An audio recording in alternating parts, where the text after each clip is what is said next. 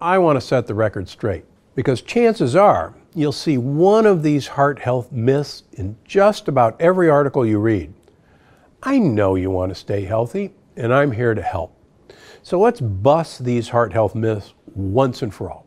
Myth number one, you need to stop eating fatty foods. Fat is terrible for your heart. The truth, some fats are terrible for your heart. Things like trans fats, hydrogenated vegetable oil, and oils derived from lectin-heavy ingredients like sunflower or peanut oil. But other fats have actually been shown to help boost your heart health, and you should actually try to eat more of them. I'm talking about fats like olive oil and perilla seed oil, nuts, wild-caught seafood, and avocado. The truth is, omega-3 fatty acids are actually connected to reducing the risk of heart disease and stroke. That's one of the reasons I eat an avocado just about every day, and I suggest my patients do the same. Here's my favorite, myth number two. You need to eat more whole grains for a healthy heart. I'm pretty sure this lie was created by food companies who wanted to sell more whole grain. Because here's the thing. It's dead wrong. But whole grain cereals, brown rice, bread, and a whole assortment of unhealthy foods have been marketed using the Hearth-Healthy label. Even foods loaded in sugar and lectins. And even the American Heart Association has hopped on the Heart-Healthy whole grains bandwagon. But when you look at the diets of people with the lowest instances of heart disease, you'll see that they have one thing in common. They actually don't eat a lot of whole grains. France actually tops the list, and they do eat a lot of bread in France, but most of it is made with refined white flour. And in Japan, white rice is common, while brown rice is practically unheard of. The takeaway? Eating whole grains won't keep your heart healthy, but eating a diet rich in omega-3 fats, leafy green vegetables, and polyphenols will. So, look to the Mediterranean diet or even the Okinawan diet for heart health inspiration, and leave the whole grains on the table. Myth number three, eating high cholesterol foods will raise your cholesterol. The truth, when it comes to your cholesterol, you are not what you eat. Sure, doctors used to believe that eating foods like eggs and shellfish would raise your cholesterol to problematic levels. But the truth is, moderate intake of cholesterol-rich foods, yes, even things like egg yolks and shrimp, won't raise your cholesterol. Again, take a look at the Japanese diet, one rich in shellfish, eggs, and seafood. The Japanese have some of the lowest instances of heart disease in the world, despite eating cholesterol-rich foods. That's because most of the cholesterol in your diet just can't be absorbed by your gut. And what is absorbed actually plays a role in helping your body run smoothly.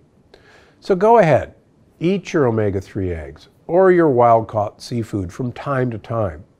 When they're part of a balanced diet, they're fine for your health. Myth number four, you need to work out for hours a week to improve heart health. The truth, exercise is good for it, but you don't need hours of cardio to improve your heart health. In fact, extreme cardio like running marathons, triathlons, or climbing mountains can actually put more strain on your system than is healthy. Studies of triathletes have recently shown that it causes severe fibrosis of your heart. That's thickening like gristle in your heart. Doesn't sound like a good idea to me. Now, this isn't to say you should be a couch potato. Get active. But remember, 30 to 45 minutes a day is a good start, especially if you're not used to a long workout routine. And it's fine to start by walking around the blocks or swimming laps at a pace that's comfortable to you. And you don't have to be in pain for your workouts to work. Myth number five, for a healthy heart, eat fruits and vegetables.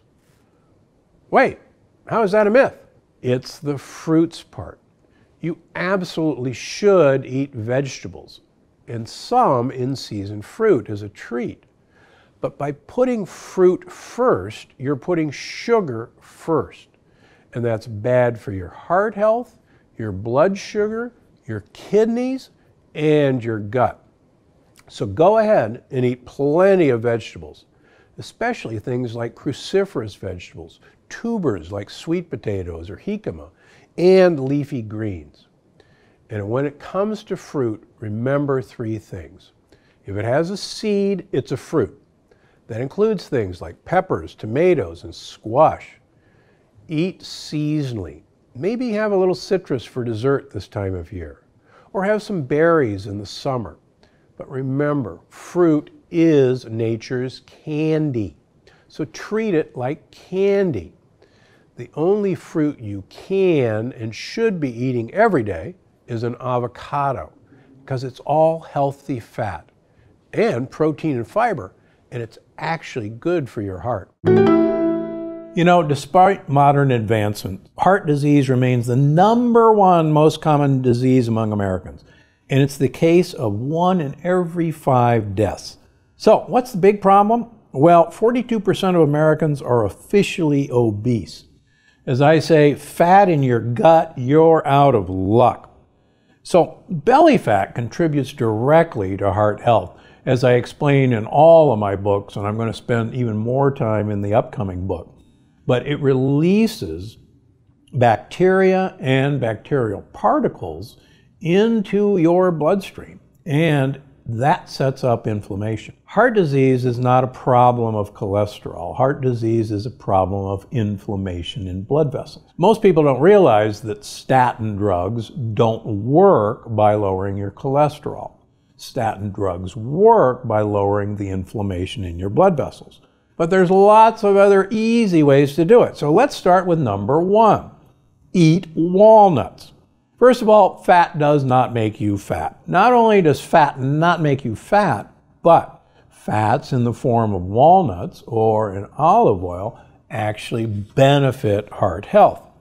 Walnuts are also a great source of a funny chemical called polyamines. I've written extensively about polyamines have been shown to increase your overall health, your health span, and longevity. Now, one of the miracle fats in walnuts is actually a short chain omega-3 fat called alpha-linolenic acid, abbreviated ALA. And I promise there won't be a test. ALA has been shown in numerous studies, including this one, but also in the Lyon Heart Diet study, to dramatically lessen the incidence of coronary artery disease in people who have coronary artery disease. ALA is present in walnuts, it's present in flax seeds, it's present in organic canola oil, but it's present in my favorite oil for ALA, perilla oil. So any way you can get ALA into your diet, including walnuts, that's what to do. Now, alpha-linolenic acid is an essential fatty acid. What does that mean? It means we don't manufacture it, but we have to have it to properly function cell membranes and mitochondrial membranes. So get yourself some more alpha-linolenic acid, ALA, and one of the easiest ways to get it is have a handful of walnuts every day. All right, #2, take a shot of extra virgin olive oil.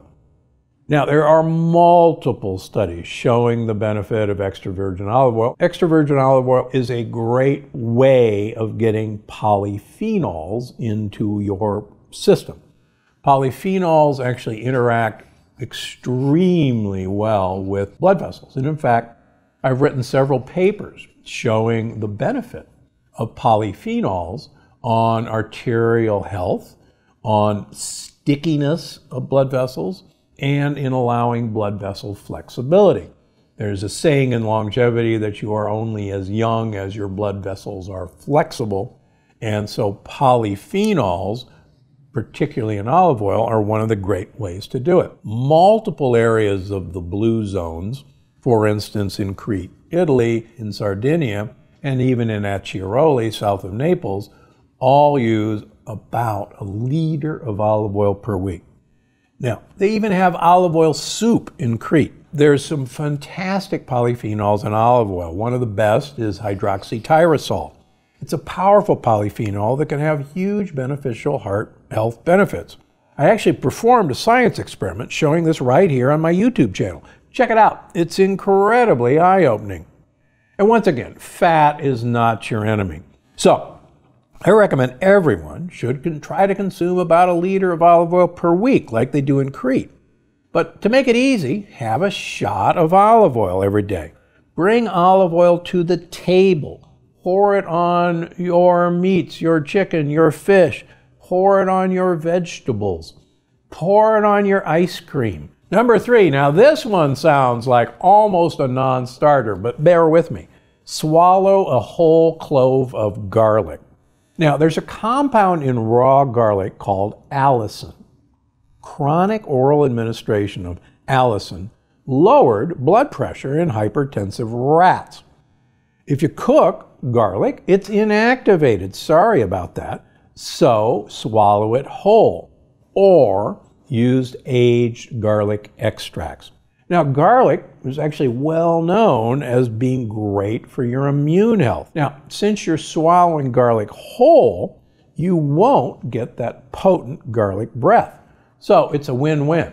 So how do you do it? Just peel the clove of garlic. I personally like to roll it in olive oil, pop it in your mouth and swallow it. The olive oil makes it slippery and it goes right on down. Number 4, your microbiome, your gut begins at your mouth. And your oral microbiome and your oral health is really just as important as your gut microbiome in terms of heart health. Heart disease begins in the mouth and gums. Bacteria get through your mouth, through your gums, into your bloodstream, and actually begin to affect the blood vessels in your heart. In fact, people with gum disease have 2 to 3 times the risk of having a heart attack, stroke, or other serious cardiovascular event. Believe it or not, when I'm doing surgery and we've actually looked at the plaque that we take out of people when we do bypass surgery, these plaques have been shown to contain oral bacteria. And how they get in there? It came from your mouth. So the benefits of brushing and flossing go way beyond fresh breath. Also, speaking of fresh breath, most commercial mouthwashes destroy your oral microbiome and actually raise your blood pressure, exactly what you don't want to do. So instead of mouthwash, use oil pulling and you'll get great results. In fact, I actually talk about this on episode 221 with Dr. Puneet Nanda, aka Dr. Fresh. It's great watching and it's very entertaining to hear his story. Last but not least, cheese, please. Now, recently, big news was made with a study out of Norway looking at people with stable angina. Stable angina means that these people had coronary artery disease, and if they did too much activity, if they walked too fast, if they exercised too fast, they got chest pain, angina. When they stopped doing that, the chest pain went away. And it was predictable. This is called stable angina. Now, what they did was they looked at the effect of dairy consumption, butter consumption, and cheese consumption on what happened to these people's stable angina. Now, what made the news was that dairy and butter dramatically worsened stable angina. In other words, they went on to have heart attacks or needed stents. But was not mentioned was the fact that the more cheese people ate, the better their angina got. It went away. Huh? Well, I've written extensively about this in Unlocking the Keto Code, and I'm going into it even more in the upcoming book. But cheese has fascinating products that improve heart health in multiple areas. Interestingly enough, 4 out of the 5 blue zones actually are blue zones because they eat goat and sheep cheeses. The fermentation process of making cheese produces very important compounds that actually protect against heart disease, having nothing to do with cholesterol. Now, no, you can't eat nachos and cheese sauce or other highly processed cheeses. If you're going to have cheeses, look for the fact that they're made out of casein A2. These are most cheeses in France, most cheeses in Italy. All goat and sheep cheeses and water buffalo cheeses are casein A2. So enjoy your cheeses, the right cheeses, please. Finally, exercise snacking. Now, everyone knows that regular exercise is absolutely essential for heart health. But that doesn't mean you have to spend hours in the gym every week. Instead, try exercise snacking. It's super easy, fun, and great for even the busiest of people like me. So what do? Wall sit. Wall sit for up to 2 minutes several times a day. Now, this is hard to do. This is how I get ready for ski season. So don't give up. Just sit against a wall for as long as you can before your quadriceps are screaming, and then try to push it a little bit longer every day. Get to 2 minutes and you'll be shocked at the benefit of wall sitting. Couch planks. Get off the couch in a commercial and just do a plank against the couch. It's really easy. It's effortless. My personal favorite, do deep knee bends when you're brushing your teeth. Come on, folks, you're not doing anything else twice a day. Just do deep knee bends while brushing your teeth. Kind of time your brushing with your deep knee bending. Walk and talk. Instead of taking a call at your desk, get up, carry the phone with you, and walk around the office, walk down the hall, instead of just sitting there talking. It's also incredible for your overall health, including your heart. It's really the most underestimated form of exercise. Go out and walk every single day and you'll notice better health, more energy, and a slimmer waistline. And that's what I tell all my patients. Please get a dog. A dog will demand a walk twice a day, and it'll get you out as well. Let's address a question that everybody wants to know. If it's not cholesterol, what is the best indicator for determining your heart health? Well, that is a great question, and I'm so glad you asked it, because that is my mission in life, to answer that question to as many audiences as I can. So when we wrote the first edition of The Great Cholesterol Myth 10 years ago, we knew that the search for heart disease in the HDL-LDL test was not the way to go. And we knew the particle test was a huge improvement, but we couldn't say for certain like what we should really be looking at. We knew it wasn't that. We knew there was a hell of a lot more to it than that, but we weren't quite sure. And when we did this deep dive this time around, looking to connect the dots, because remember, I first want to say I'm not an original researcher. I'm not the smart guy that runs the college sophomores and the rats wearing a lab coat and doing the statistical analysis and getting 4 stages of clinical studies done. But I can translate that stuff really well to the audience that I speak to and that I think you speak to, and I'm able to make that clear. And what I went on was a mission to see what research had been done here and what was it and what could we uncover. So we uncovered a very direct line of research, and it has been hiding in plain sight since the 1970s, and it is mind-boggling that doctors do not know this. So in the 70s, there was a doctor named Kraft who discovered the insulin assay. Now, insulin, I'm sure everyone who listens to you knows what insulin is. The very, very important hormone. One of its main things that it does in the body is it clears the bloodstream of excess sugar. It's kind of a sugar sherper. Goes in there, pancreas releases it, comes out, sees the sugar, takes it out, takes it into the muscle cells, drops it off the muscle cells. Great, we need it for energy. Everybody's happy. But in most people, that is not how it works. And the numbers of the percentage of how many people it doesn't work in is staggering.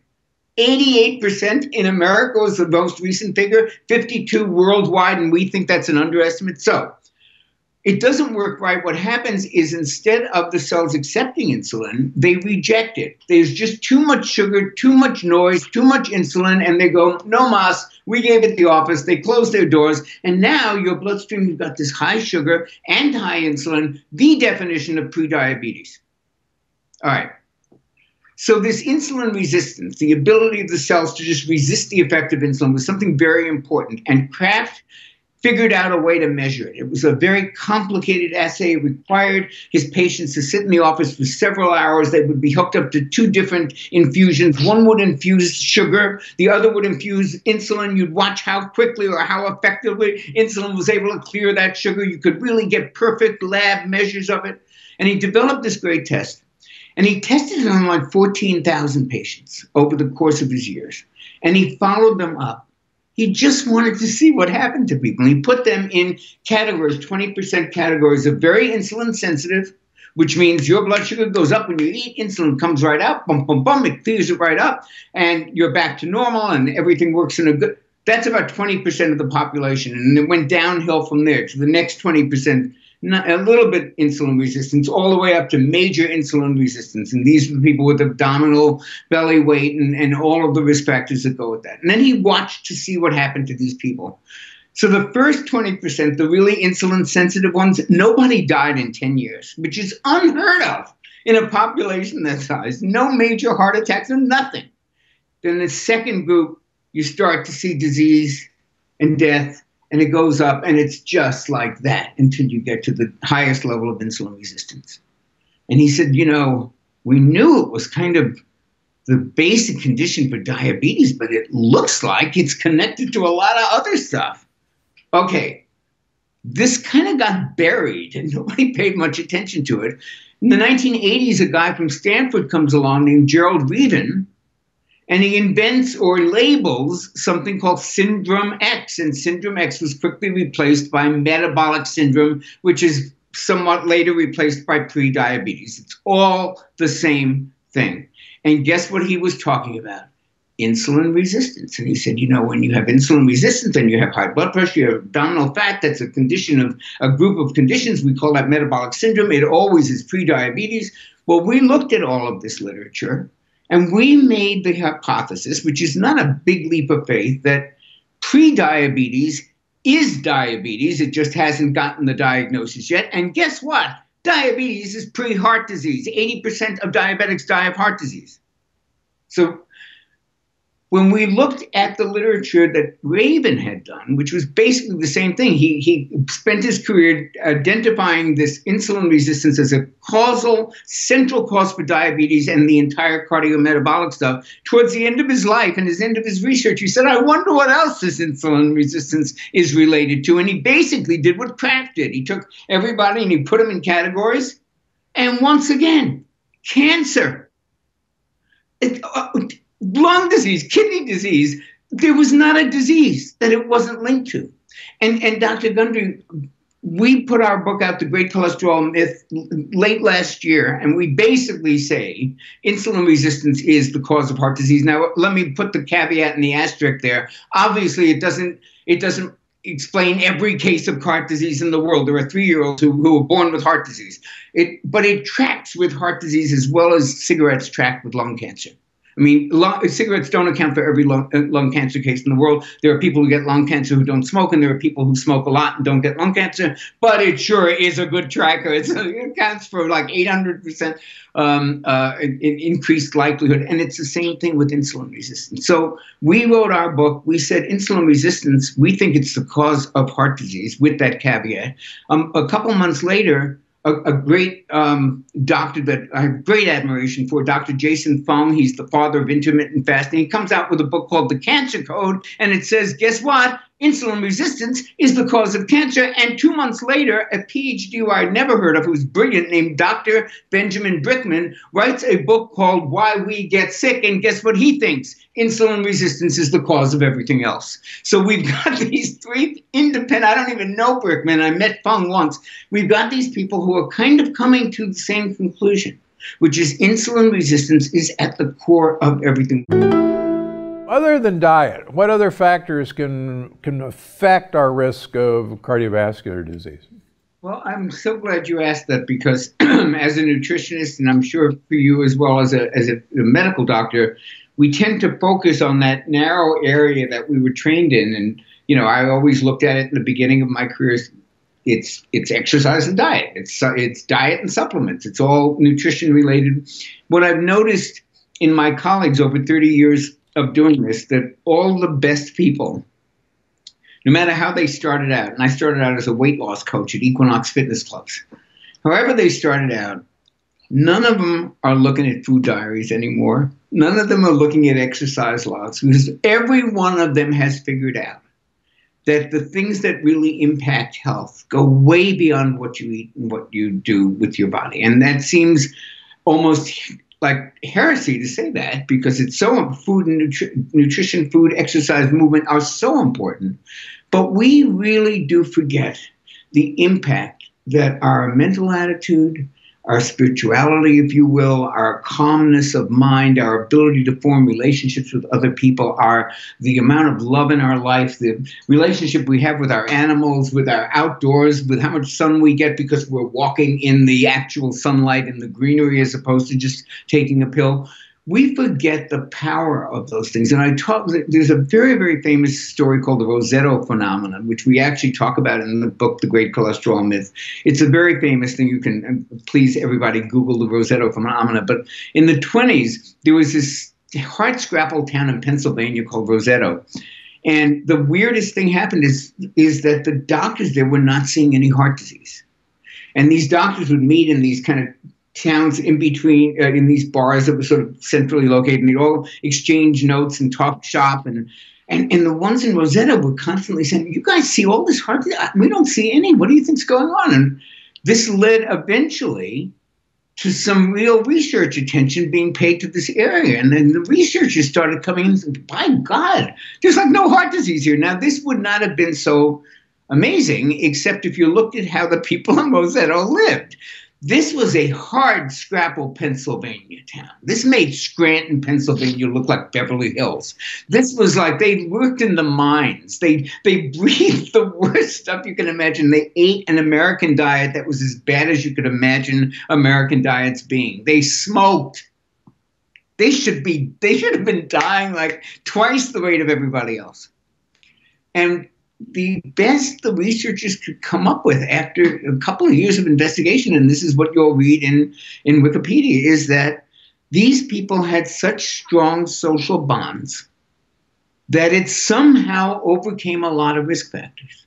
Didn't overcome all of them. Some did die. But these people they were all from the same area of Europe. They shared certain genetics. They did everything together. They had, Sunday dinners, square dancing, gardening, whatever it was. It was such a community. Nobody lived alone.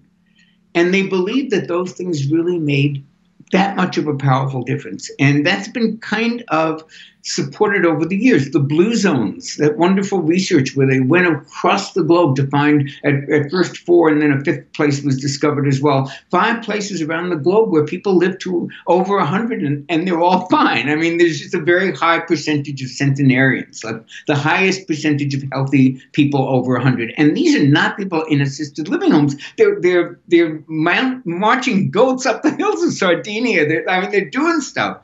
And what the researchers found, National Geographic team of researchers, was that they didn't all eat the same diet. They weren't all vegetarians. They weren't. I mean, there were just kind of lots of very big differences that they couldn't find. Like, what's one thing? Do they all eat meat? Do they all not eat meat?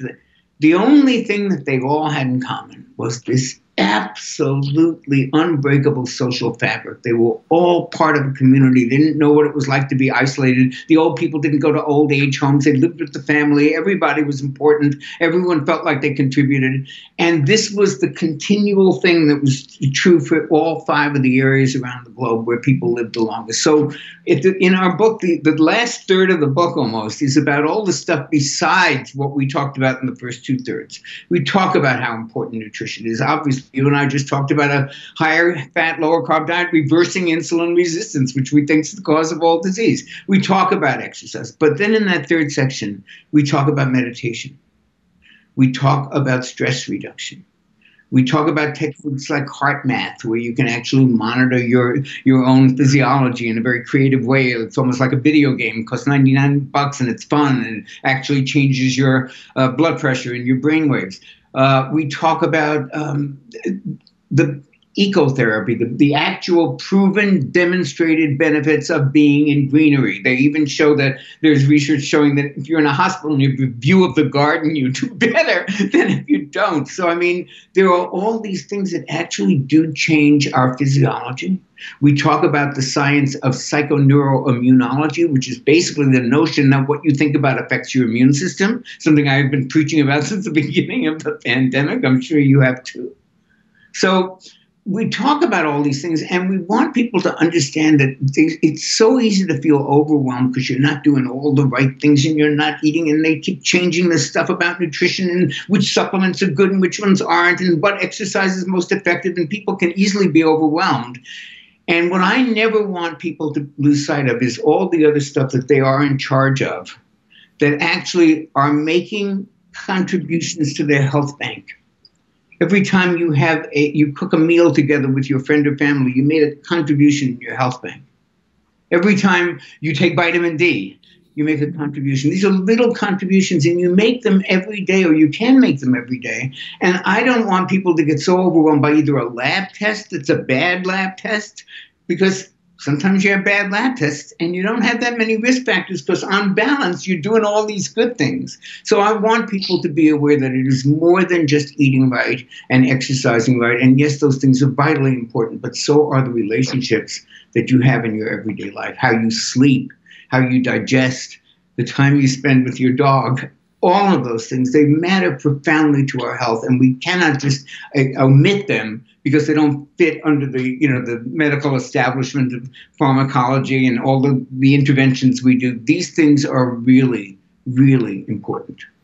Yeah, I couldn't agree with you more. In fact, for years, I used to give a PowerPoint lecture about disease is the absence of ease, and I wanted people to be at ease. And ease is eating, attitude, spirituality, and exercise.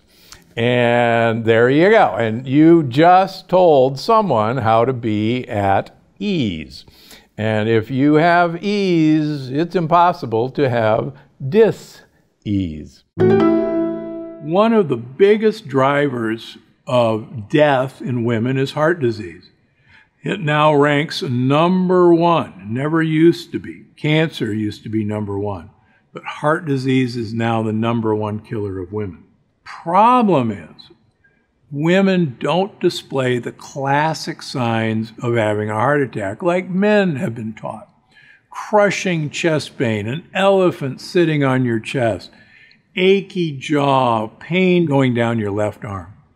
As a heart surgeon who's operated on many women having an acute heart attack, oftentimes the presentation is that of an upset stomach or nausea, particularly after eating. And women attribute it to something I ate. But more likely, women will present with this nausea or upset stomach, maybe even a little shortness of breath when they're doing the chores, not the elephant sitting on the chest, not the arm pain, not the jaw pain. So if this is happening to you, it's an alert that you gotta go talk to your doctor and say, I think I've got heart disease. Don't let them not work you up for heart disease. Thanks for watching, but don't go anywhere. The next episode of the Dr. Gundry podcast is waiting for you now. Dark chocolate greater than 72% cacao has polyphenols that will dramatically improve your eye health.